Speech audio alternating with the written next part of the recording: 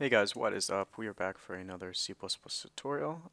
If you noticed, I'm now using Visual Studio Express instead of Eclipse because Eclipse stopped working, but it's not a big deal, just a different IDE. So today we are going to be covering for loops, just some basic, counting stuff, maybe go into some vector iterators. Yeah, just to give you a general idea of what you can use for loops for. So for loops are a really important, I guess, control flow statement if you want to basically repeat a task over and over again and add kind of conditions to that task. So it's a much improved while loop that runs conditionally instead of all the time. And the condition is checked after each iteration. So a for loop is composed of three different parts. In this kind of brackets I have here. The first one is the initialization, which is basically where you can initialize a variable that will be accessible inside the for loop. So a really common one is for int I equals 1. If you want to say go from, or int I equals 0, if you want to go say from 0 to 9, then you do I is less than 10. So the second part here is the condition, and this condition is checked after every iteration of the for loop. So this can be any sort of statement that returns a Boolean. And then the third part is the step, or it's basically what you're going to be like executing code or like doing something after each iteration. And that is usually reserved for incrementing your iterator.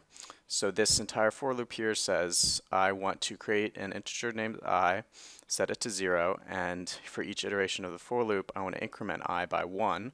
So I will be 1, then it'll be 2, and then it'll be 3.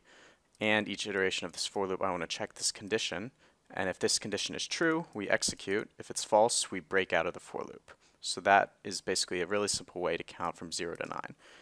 And we can see this if we just do just a simple cout, and I'm going to put a getChar here so that my console window doesn't close, since it doesn't have a console output like Eclipse. So we can go ahead and build this, and we can go ahead and run it.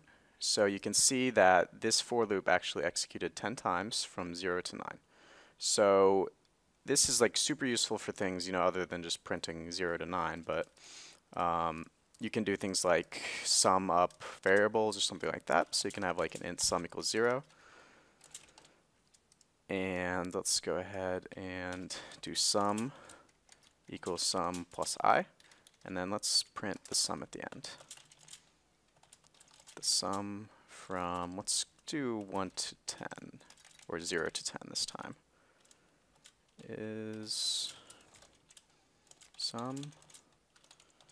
Okay. And we're going to change this condition. Instead of stopping when I equals 10, it'll break out of this loop because 10 is not less than 10. We're going to do I is less than or equal to 10. So once I gets incremented to 11, it'll break out of this loop. So this way we're summing the numbers from 0 to 10. So let's go ahead and build that again. And let's run it. So the sum from 0 to 10 is 55. That sounds about right. So another, I guess, useful thing with a for loop is if you're using vectors, which I believe we covered a little bit in tutorial number 4. Excuse me. So if you have something like a vector of integers, let's just call them int vector, and say I want to add this vector to push back I. So what I'm doing here is I'm using this for loop to fill up this int vector. So if we do something like, I guess, int vector dot get, I guess we can do find, or I don't know if there's brackets because let's go ahead and do that. Build F7.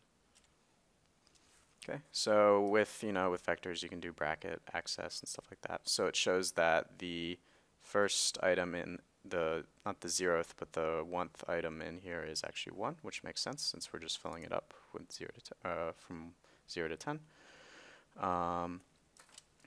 So let's just change this here.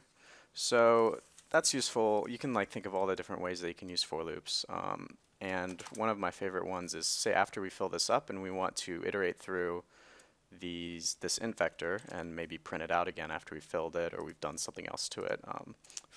So we can do something like for, let's see, vector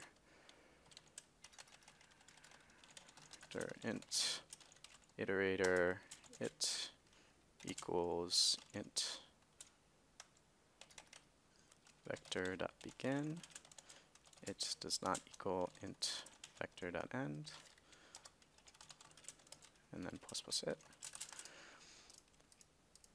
So this is basically doing pretty much the exact same thing, but you can see like these different constructs, like the initialization, the conditional, and the step are a little bit more confusing, like it's doing a lot more. This is basically saying we want to create an iterator. An iterator is basically a way to, you know, iterate through like a list or a vector or something like that and access each item. We create one, call it, and we set it to the beginning of the vector. And then our check is basically if this is not true, then we jump out of the for loop, is that it does not equal the end of the vector. So when it actually reaches the end, it'll jump out.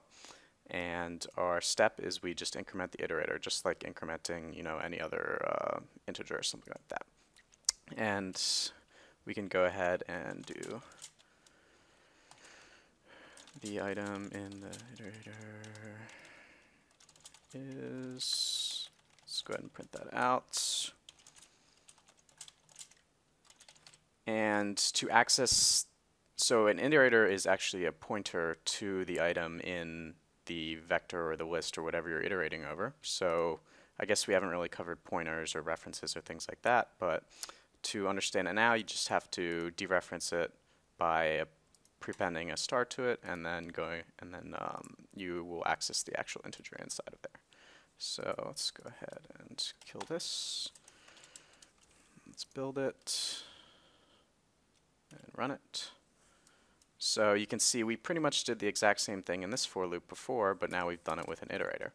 So if you, say, for example, have like a list of books, like strings stored in an iterator, and you want to iterate through them and find a book with a particular name or something like that, you can do that really easily by just having a for loop and just have a check for this it value. So if I wanted to basically find maybe the number 5, let's go ahead and stop this.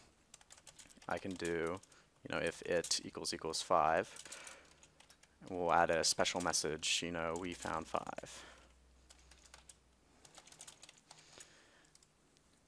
And if we go ahead and build and run, so this time we found 5, and then it printed out the item in the iterator is 5.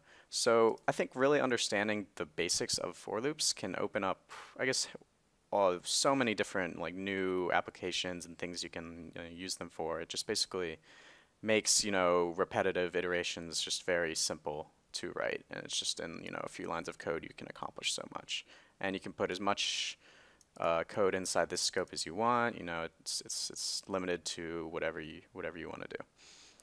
So yeah, that's it for loops. Pretty simple. We'll probably be using them extensively throughout the rest of the tutorials, since they're like one of the core aspects of pretty much any programming language. Yeah, that's it. Make sure to check out the website, and I'm now putting the source code on GitHub as well, so you can go ahead and get this awesome source code. I'm sure it's super useful. Alright, that's it. Quackware signing out.